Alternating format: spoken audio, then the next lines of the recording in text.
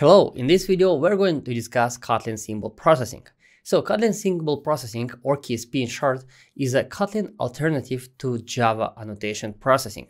And since KSP is an alternative to Java annotation processing, you really need to know a little bit about Java annotation processing in order to understand the context of KSP. So if you need a reminder about annotation processing, I already created a video on this subject and I will post a link to this video somewhere there below.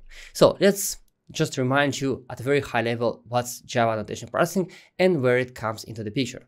Currently, we see on your screen the build process using Gradle build system, and it consists of several kind of large steps, and one of the steps is compilation. Java annotation processing takes place during this compilation step. So let's double click on this compilation step, and it starts with front-end compilation, then proceeds to annotation processing. The output from annotation processing goes to backend compilation, and then lastly, we generate this bytecode inside class files. Now, the data structure used to pass kind of data from frontend to the backend steps is called AST, Abstract Syntax Tree. And that's basically just a tree representation of the structure of your source code. All right, that's the compilation step on JVM using annotation processing. Now, let's discuss what's going on when we compile using Kotlin compiler. Specifically, in this case, we're talking about Kotlin K1 compiler, the old Kotlin compiler. There is a newer version, K2 of Kotlin compiler, which is being developed right now, but KSP, Kotlin Symbol Processing, still doesn't work with K2. And therefore, when we discuss KSP, we need to understand what's going on with K1 compiler. So just like with Java compiler, it starts with front-end compilation, and then the results of this front-end compilation are fed into compiler plugins. The output of these compiler plugins goes to backend compilation, and lastly, we get the bytecode inside class files. Now, this scheme looks very similar to what we've had in Java compilation step, but instead of annotation processors, now we have these compiler plugins. And it might look like these entities, annotation processors in Java and compiler plugins in Kotlin, are exactly the same entities, but that's not the case.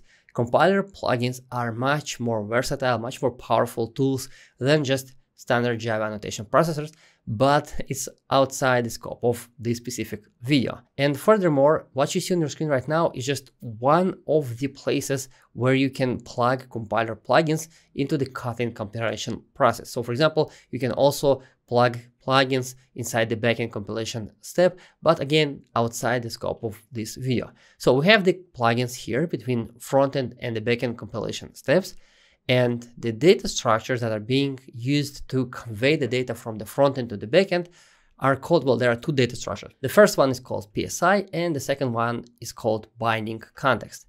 Now, PSI stands for Program Structure Interface, and for our purpose here, you can think of it as of AST, Abstract Syntax Tree. There is really a lot of similarities between PSI and AST, and in addition to PSI, we have also this binding context, which contains additional semantic information about the different nodes inside the PSI tree.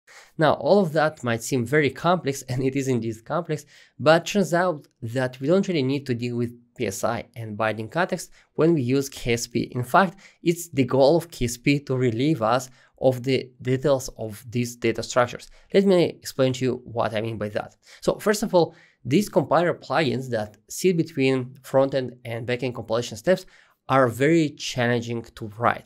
And for example, if we would like to replace all Java annotation processors with proper Kotlin compiler plugins, that will be a very difficult task to do because the APIs are different, the approaches are different, everything is different. So basically you will need to rewrite everything from scratch.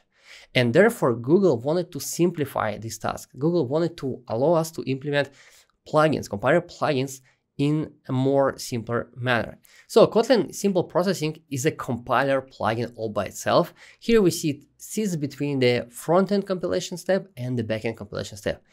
And Kotlin KSP is a very interesting plugin because it doesn't do much by itself, but it allows you to plug additional plugins into the compilation process. And these plugins that you can plug into KSP plugin are called lightweight plugins. Why lightweight? Well, because KSP exposes a simplified API to the outside world. As we said before, the API, the way to write Kotlin compiler plugins, that's a challenging task because the API is very tricky. It's very large because Kotlin compiler plugins are very powerful and the data structures are tricky. So KSP, what it does, it takes all this complexity, abstracts it out, and exposes a simpler API that we can use to write lightweight plugins. As you might guess, these plugins will be more limited than the general Kotlin compiler plugins, but they're simpler to write. And specifically, Google designed KSP with annotation processors in mind. So basically, KSP should make porting annotation processors from Java to Kotlin simpler.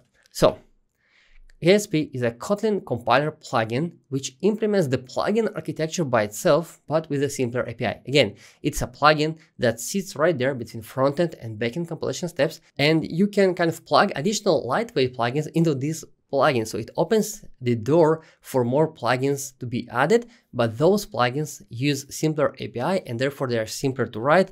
And of course, all of that is targeted towards primarily annotation processors.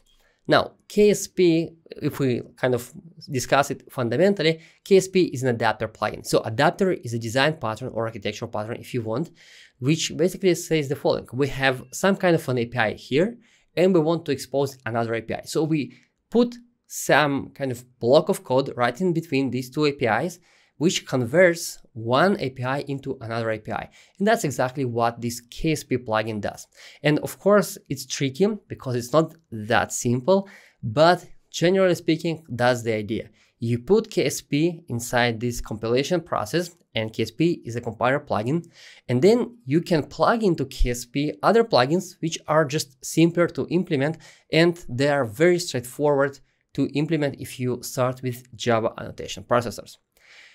And the question that you might have now is, okay, Vasily, you explained so much and all that sounds very complex, but why do we actually need this KSP stuff? Because as you probably know, you could use Java annotation processors in Kotlin using so-called KPT plugin, KPT plugin that allows you to basically just take your existing Java annotation processors and throw them into your Kotlin code bases, and it would work. So why do we need KSP?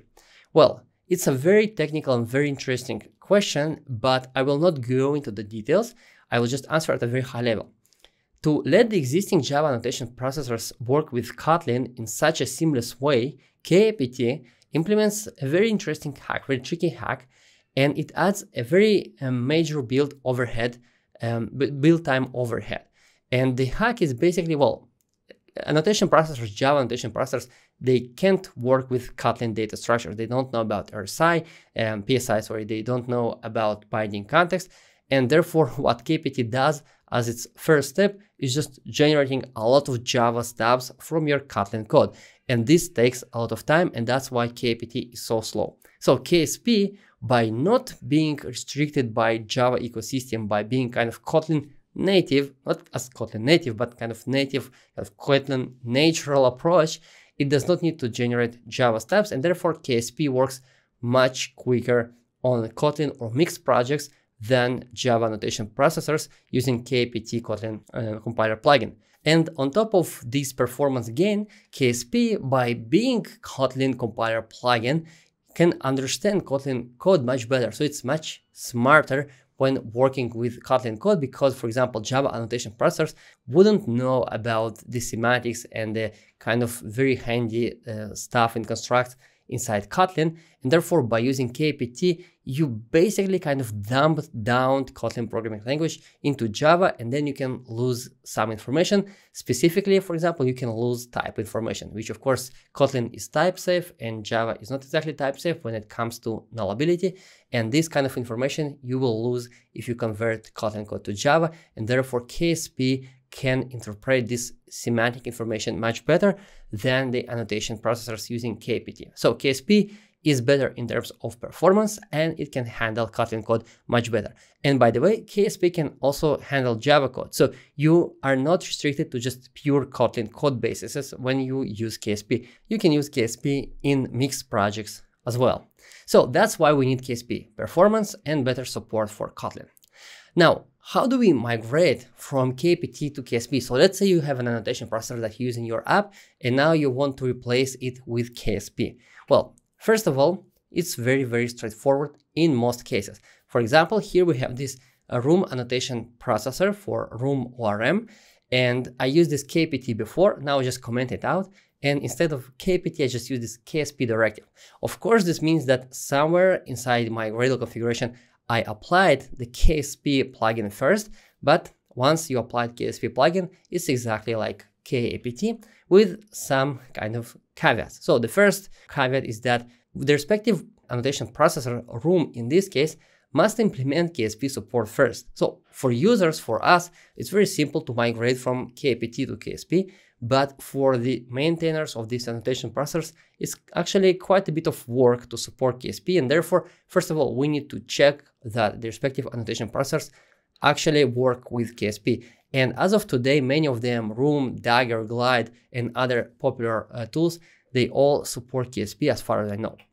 And in addition, some annotation processors might actually require you to use a different artifact. So be aware of that, check the documentation. And of course, it's not a big deal. It's just, changing, for example, from room compiler to room compiler KSP or something like that. And that's pretty much it for this video. Now you understand that KSP, Kotlin Symbol Processing, is a replacement for annotation processors in Kotlin. You understand why it was developed by Google in order to allow us to migrate our annotation processors to Kotlin compiler plugin architecture quicker and easier. You understand why we wanted to do that in the first place, because KPT is slow and it does not understand Kotlin syntactics.